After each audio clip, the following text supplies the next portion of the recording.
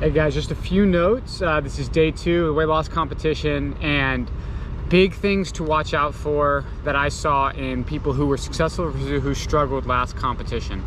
The people who were successful measured their calories at least 80% of the time, and they got me at least 2 weigh-ins per week. They plugged them into the Trainerize app or sent them to me. That way I have something to give y'all insight off of, and there's a level of accountability when you're seeing it day in and day out. So no matter what your eating's like, try to log that stuff.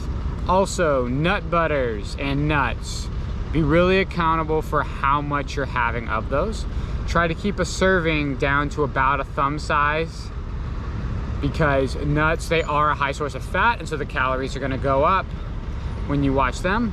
And then also liquid calories. I would say just cut them out as much as possible. So, you know, this applied for a lot of people to alcohol, but juice, milk, all those things we maybe would think would be good, just it's a source of calories that you don't need and doesn't provide a lot of satisfaction. You're better off just eating the fruit.